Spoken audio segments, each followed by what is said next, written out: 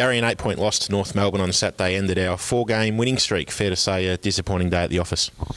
Yeah, it was, Sam. Two things generally change, I think, from a week-to-week basis, and that is obviously one, the opposition, and also two, your mental state. And during the week I felt there was a fair bit of travelling okay, and it permeated over to our game, and North Melbourne was certainly the better side during the game, and we left a lot of work for ourselves to do, even still I guess in that last quarter.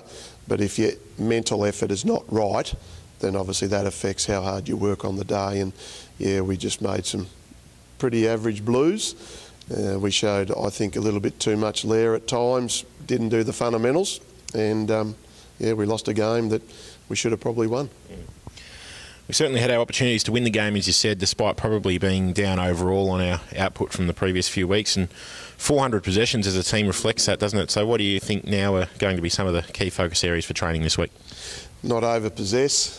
400 disposals for 8 goals is a pretty poor return, let's be honest. And a lot of those handballs were for the sake of handballing. It wasn't constructive, it wasn't working towards our method. And obviously missed shots on goal. You know, that was pretty poor as well. We had 50 inside 50s, and there were certainly gettable goals. And again, I think there's a little bit of, I reckon I'm going pretty well and stick to the fundamentals. So we'll work on moving the ball with a little bit more precision, and also too, again, you know how we want to play, change the angles.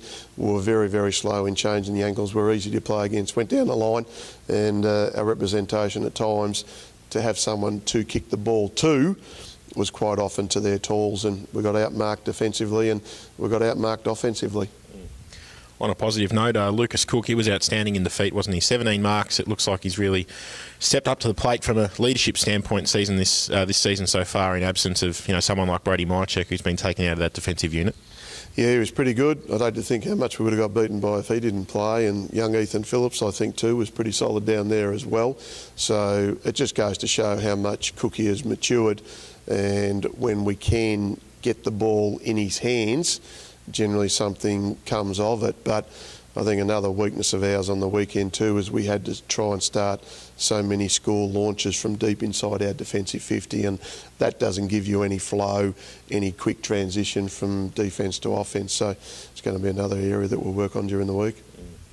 And we've got 7 days now to turn this all around, but it won't be easy as we find ourselves coming up against the high-flying Casey Demons. Good to be at home again, though, and we can expect at least one change to the team, unfortunately, as we saw Dylan Viojo Rainbow go down with a pretty serious ankle injury at this stage. Yeah, it looks like it could be syndesmosis, which seems to be something that's obviously coming into our game a lot more now, and they call it a high ankle sprain. And yeah, Dill's just had a bit of a wretched run with a quad over the summer, and then obviously his form has probably been so-so, and we certainly get someone to come in and replace him, and they can't help us if they're sitting in the grandstand, as we know, but we'll certainly make some changes. We went in last week with an unchanged side. That was about showing them that we were confident in the team that we had, but we've got some guys that have put together a pretty good block of form, and they'll certainly be strongly considered. Well, Gary, hard luck on Saturday, but he's hoping for a quick and fruitful turnaround against the Demons this week. All the best. Good on you, mate. Thanks.